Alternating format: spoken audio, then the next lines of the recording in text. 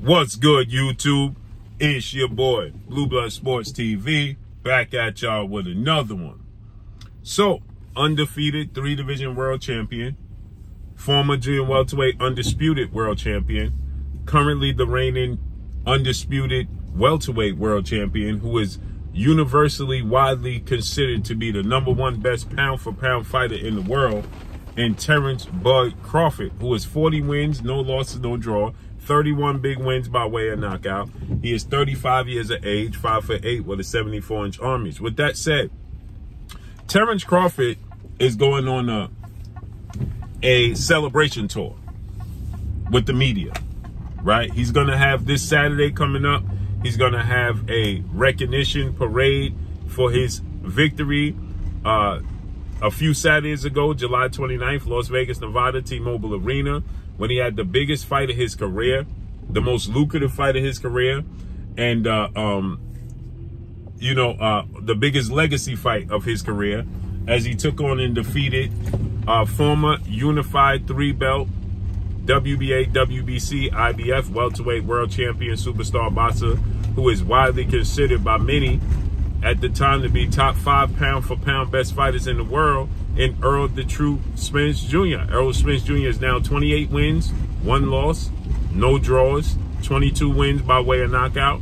He is 33 years of age, 5'9.5" with a 72-inch arm reach. They fought last Saturday in a highly anticipated, undefeated, undisputed welterweight showdown that was anticipated, one of the biggest anticipated fights in the last going on 10 years. And the biggest 50-50 on paper, if there ever was one fight, since September 16, 1981, when Sugar Ray Leonard took on Tommy Hearns versus Marvin Hagler for undisputed in 2-belt era on paper. It didn't fulfill that competitive on paper competition because Terence Crawford dominated the fight. He dropped Errol Spence in the 2nd round, dropped him twice in the 7th round, and stopped him in the 9th round. And Errol Spence is big, fundamentally sound, technically skilled, southpaw, Olympian, and had unified all the belts, picked up all the belts from all the champions. Errol Spence was top 5 pound-for-pound best fighters in the world. Terence Crawford says that he believes Errol Spence team should have stopped the fight in the 7th round, right? He said that, they let it go on too long because they believed in Errol as they should, but they at that point, it became a point where they was throwing caution in the wind and hoping that he landed something big. Listen to what Terence Crawford had to say about them stopping the fight in the 7th round. This is what he said. Well, I don't think he should retire. I think he should take a little time off, get his mind right and, get back in the gym and get back focused because, I never took a loss in the professional rankings, but I know how that can affect you mentally, being at this high level and losing the way you lost. You start questioning yourself, you start asking yourself certain questions. Do I still got it? Am I getting old? Am I slipping? You start asking yourself all different type of questions that you gotta answer. So I just, would tell him, you're a great fighter. Take a little time off and come back, and, but don't rush. I send him a text message. Send him a text message, like I told everybody, I don't hate Errol Spence. Like, I'm a fan of Errol Spence. Like, it was just business at the end of the day. No, man, you gotta understand, man. Errol's a great fighter. He's very strong. He's got the heart of a lion, and he's very tough. Mm-hmm. Yes, the ref did stop it, right? Yeah, sure. But I think that his corner should have stepped in the 7th round, as if they believed in Errol, but at the same time, they should have saved the fighter from himself. So you see, he said that they should have saved Errol Spence from himself, right? And, he said the rematch, he was asked about the rematch and how are they going to make the rematch a major sell? How are they going to get people to buy into the rematch after that dominant performance that he put on?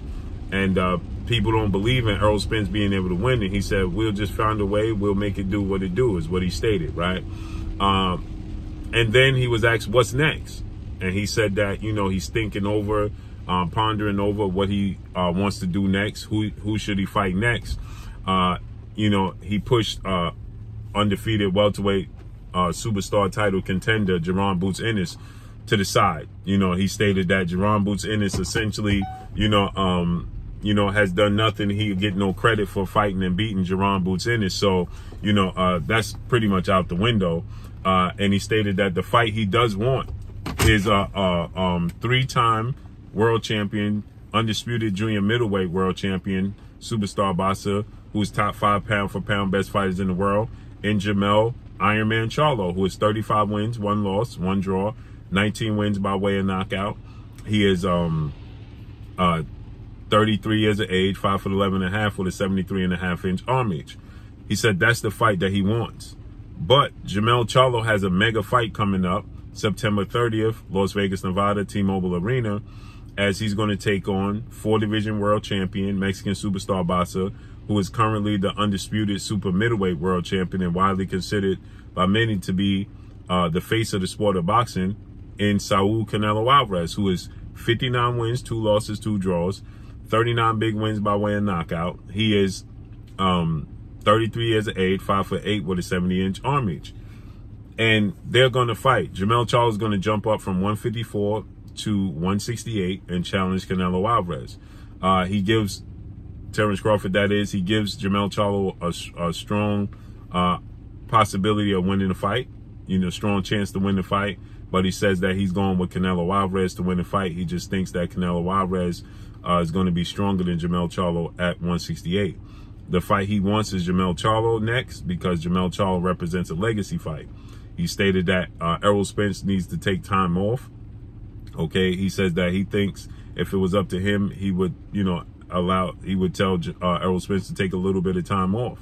And he wants to fight Jermell Charlo, but he says if Canelo Alvarez wins, he would like to fight Canelo Alvarez at a catchweight at 160.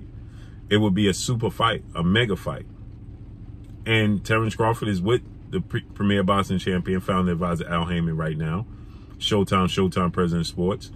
And Canelo Alvarez just signed a 3-fight deal with Showtime president of sports Al Heyman and PBC and Steven Espinosa. So that's a mega super fight for Canelo Alvarez. And Terence Crawford initially stated that he don't see himself going past 154. But he says now for Canelo Alvarez, he'll fight him at 160. But he ain't going up to 168. I personally think that he can beat Canelo Alvarez. I've been saying that. I've been on the record saying that Terence Crawford could beat Canelo Alvarez. Now, the thing about it is can Canelo Alvarez come down? Canelo Alvarez is the A side. Canelo Alvarez is the cash cow. That's a huge legacy fight for Terence Crawford. That would be a huge payday for Canelo Alvarez. This is a fight that Canelo Alvarez possibly thinks he could win.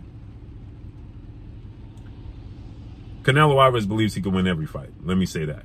But this fight would be a fight that he would possibly push for, right? Canelo Alvarez can come down to 160. He's not a big guy, 5'8", 70-inch arm reach. Now he fought at 168, 175, but he's not a big guy at all. He just demanded that Badu Jack, who is the cruiserweight WBC champion, come down 20 pounds. Canelo Alvarez can come down 8 pounds and fight Terence Crawford at 160. And he just might do it. But I'm sure Canelo Alvarez would push for it to be 162, 164, something of that magnitude. Would Terence Crawford do it at 164? Right? Not one full 168, but 164. That's where Terence Crawford currently walks around. He said he walks around 165. I think that Terence Crawford will be selling himself short if he didn't take a fight with Canelo at 164. because I think he will beat Canelo Alvarez at 164. Canelo Alvarez has 4-inch arms shorter than him. He is the same height. And Canelo Alvarez has slow feet. Yes, mass-wise, Canelo Alvarez would be the bigger guy. But he's slower than Terence Crawford. And Terence Crawford will see his punches the same way Floyd Mayweather did. And Canelo Alvarez has slowed down from the version of Canelo Alvarez that fought Floyd Mayweather. He slowed down from that version to today. He's even slower. He's more precise. He has more experience, and his combinations are beautiful. But he's slower, and his feet got even slower. It's not a fight that Terence Crawford can't win, and I think that Terence Crawford will be selling himself short if he don't take the fight with Canelo Alvarez. Now, if Canelo Alvarez tells him to come to full 168, then why do it? But if Canelo Alvarez is saying come to 164, Terence Crawford should take that fight, because he'll beat him. He will beat Canelo Alvarez, and that will solidify his legacy and his place in history, no doubt. First things first, he has to rematch Errol Spence in December, because Errol Spence is going to take the fight in December. And after that, Cinco de Mayo weekend, Terence Crawford versus Errol Spence at the catchweight would be huge. It would be huge for the PBC. It would be huge for Canelo, Terence Crawford for sure, and Showtime. No doubt. Terence Crawford, don't sell yourself short, great brother. At 164, because I know Canelo Alvarez ain't going to come down to 60. He's going to demand a catchweight. At 164, if Canelo Alvarez offers that fight, take it, you'll beat him. You'll beat him. I have no doubt Terence Crawford will beat him. So let's see how it unfolds and plays out. But that's all I got for y'all. Make sure you hit the like button. Drop a comment in the comment section. Let me know what y'all think. Y'all already know what it is. It's your boy Blue, Blue Blood Sports TV. Hate, like, comment, and subscribe. You haven't subscribed, hit the subscribe button. Hit the like button. Hit the bell icon to get all the new notifications. Follow me on Instagram at Blue Blood Sports TV, all one word. Y'all already know what it is. Shout out to the entire LDBC. Shout out to Black Media Row. Make sure you like and share the videos. That's all I got for y'all. Peace.